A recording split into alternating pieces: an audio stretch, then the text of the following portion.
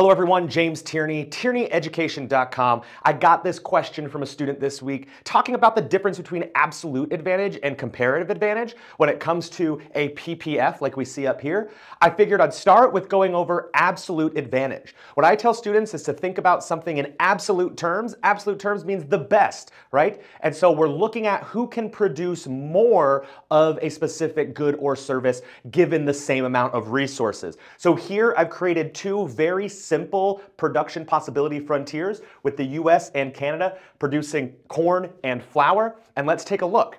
Notice that the United States maximum can produce 75 corn, whereas Canada can produce 100. Canada can do more, absolute advantage. The US can produce 300 flour, whereas Canada can only produce 50 flour. US can produce more. That's how you figure out the absolute advantage. Make sure you like and subscribe.